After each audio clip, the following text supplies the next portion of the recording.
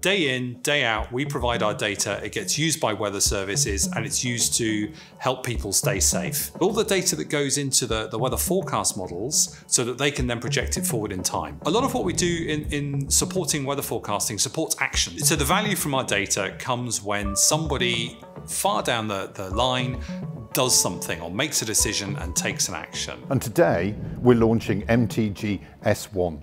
The first European sounding satellite in geostationary orbit.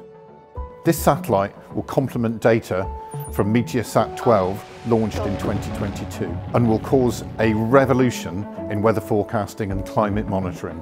At a time when climate change is having such an impact on severe weather events, this data will ensure that European societies are even more resilient to those changes.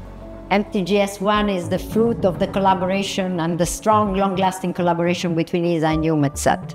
MTG-S1 spacecraft will host two missions. One is the infrared sounder, and then the Copernicus Sentinel-4 mission. The infrared sounder and Sentinel-4 mission are separate but complementary missions. The Sentinel-4 will add new capabilities to Copernicus.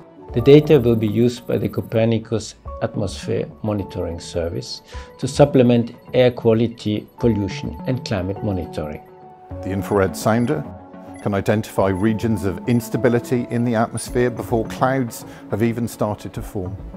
This will allow scientists and engineers to derive a four-dimensional picture of water vapour and temperature in the atmosphere. In combination with data from MeteoSat 12, the synergies will bring impactful benefits to users. It will enable weather and climate scientists to get full vision of the dynamics and composition of the atmosphere. Both these instruments are, frankly, masterpieces of technology, developed in Europe by European industry and European agencies. What excites us is the new information we will get with this data. It's not only the data itself, but it will provide more information than we have now. And that's really exciting.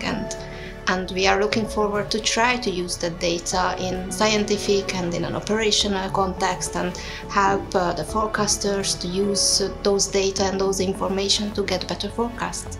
MTG is the combination of more than a decade of partnership. It takes from a project on paper to a spacecraft that will be launched today over a decade and involves thousands of people and consortium of more than 120 companies which are led by OHB. I would really like to thank all the teams involved in developing this truly outstanding satellite system. We are really looking forward to seeing this system operational in space, and that starts today with the launch.